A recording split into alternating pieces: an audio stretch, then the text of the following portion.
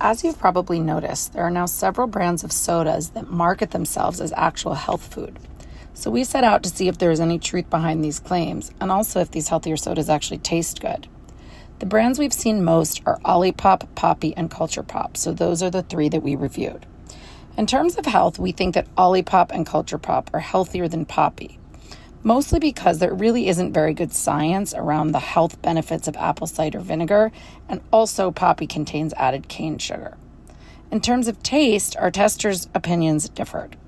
Overall, the adults that taste tested these sodas agreed that Culture Pop is the best brand, likely because it's the only one that doesn't rely on calorie-free sweeteners like stevia.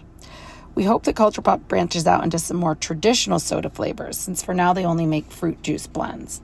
Neither Olipop nor Poppy's fruit flavors are especially tasty, but if you don't mind stevia and you like cola or root beer, both of these brands make pretty delicious versions.